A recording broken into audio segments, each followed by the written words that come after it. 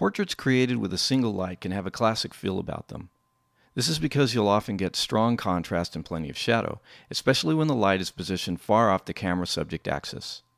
But sometimes a shot can benefit from filling in the shadows and lowering the contrast a little.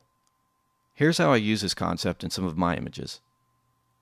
The main elements we're concerned with here are a main light source, a reflector, and our subject. Here's a top view of my lighting setup.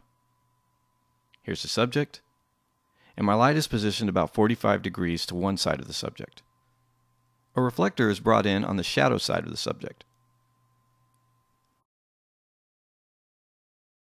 My light in this case is a standard flash unit shooting through a white translucent umbrella. A constant light or a studio strobe would have worked just as well.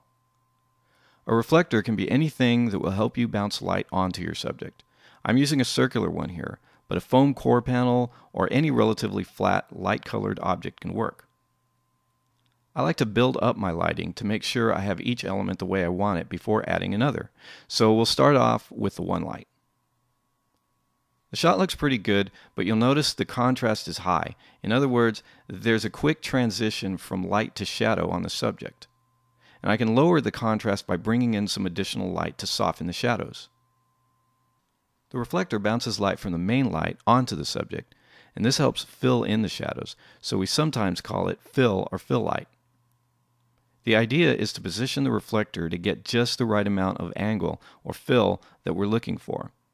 If I'm using constant light, it's easy to see the effect of the reflector in real time, but if I'm using flash, I'll have to take some test shots as I adjust the position of the reflector to make sure that everything looks the way I want it to. Notice the difference in contrast and overall feel of the portrait without the reflector and with the reflector. If you don't have a reflector handy, you can always use a light-colored wall as your reflector. Since you're not going to be able to reposition the wall like you can with a portable reflector, you'll have to position yourself and the subject and the main light as needed for the effect that you want. As you shoot your portrait, keep in mind that the effect of the main light and reflector on your subject is going to change according to the angle of your subject's head in relation to the lighting. Check your shots, try different angles, and zero in on what's working best.